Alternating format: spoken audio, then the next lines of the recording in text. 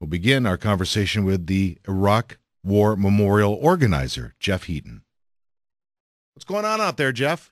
Sure. There was a number of people from an organization called Move America Forward, which some of us sort of jokingly renamed them Move America Backwards. But they, interestingly enough, they wanted to have a large demonstration in front of the memorial. A number of them that I've talked to in the past have had the position that this is a mock memorial, that it's a disgrace to the troops, and yet they chose this as a location to have as a backdrop for their campaign to go across the nation in support of the troops. Have you given up trying to explain to them that it is a memorial for the troops?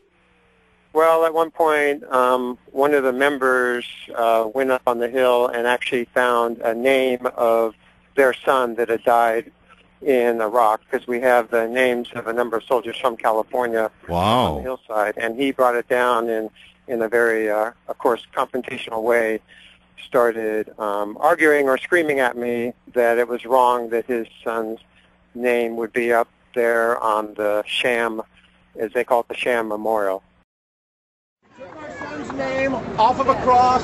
We did not have our permission to put it up there. Brandon Dearly was his name. We're very offended. I want to talk to who's in charge of this fiasco here that's dishonoring our troops. I want to talk to them right now. You got the guts to come down here and speak to a Gold Star family putting our son's name on this disgraceful hill. Come on down here.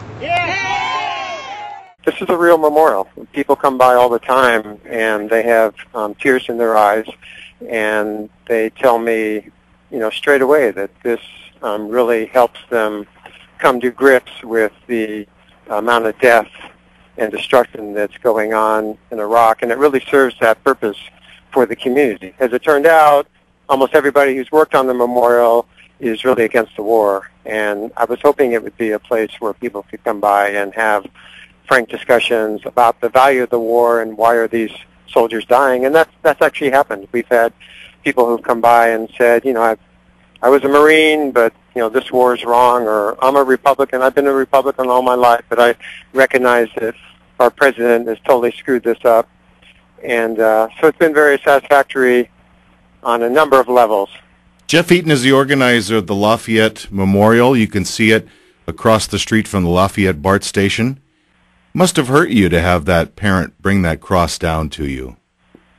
Not really. I mean, I knew they were here to sort of ambush us and create that kind of a scenario. And I decided that I would be over here and sort of take the flak. I mean, I wanted to be able to just stand there calmly and say this war is wrong. It's just completely wrong. We got into it for lies, and it's just going to go on, and the killing's going to go on, and it's time to stop it. How often do the volunteers go up? I know last Sunday, a lot of the media reported you matched the current mark, which at the time was, I think, 3170, and it's larger than that now. Do volunteers go out daily? Do you schedule it, or just whenever someone has time? On Sundays, we've been having volunteers come out to build crosses, paint them, and plant them. And we had actually sort of a crescendo of 50 volunteers who came out last Sunday, and another person pre-built 200 crosses that they brought. And so we were able to get up to the mark of one cross per soldier at this point. So we'll still be out here on Sundays from 12 to 2, straightening up the crosses, adding a few more crosses, and maintaining the memorial. But there won't be a need for large work parties like we've had in the past. Burn the flag for us? Hey, if you're going to burn a flag, wrap yourself in it first. Yeah. A place of honor. A hill with marked crosses next to a bug station on the side of a freeway is not a place of honor. A place of names up like this. Disgrace. Right on the other line, we'd like you to hear a couple of minutes from the other side. This is the group out there protesting at the memorial today. Brian Weldon joins us with the Lafayette Flag Brigade. Brian, thanks a lot for a minute. Tell us about your group. What does it do? Okay, well, first of all, we started as a remembrance to 9/11, and we started on the day after the tragic day of 9/11. We started forming up on a bridge.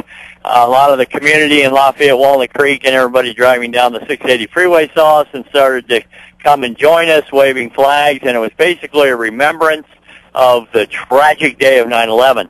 Shortly thereafter, the war began. We figured, well, since this is an annual thing, why can't we do a little more? We started to do a lot of support the troop stuff. I think one of the most beneficial and honoring things that we do today is the supporting our troops with welcome home parties and sending postcards all over the conflict in Afghanistan and Iraq. Are you okay with this memorial, Brian? Absolutely not. How come? Well, number one, it's nothing more than propaganda. It's negative propaganda. If you ask any Blue Star mom that we're in very close communicate with, or any veteran, or anybody currently serving that lives in Lafayette, they'll tell you this is all a negative disgrace. It's nothing more than propaganda.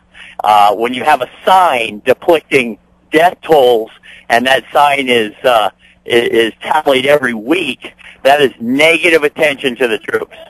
Is there anything serious or sobering that one could take from it, from the memorial, or in your eyes, is it just wasted space? Well, go to Arlington, you'll see a real memorial. Over here, you'll just see propaganda in a negative way. Can you hold on a minute? Sure. This sign says the flag here belongs to me. Man, you guys will stop at nothing. You really will. That's right, we're evil. He's negative. Anyway, what were you saying? What's going on, Brian?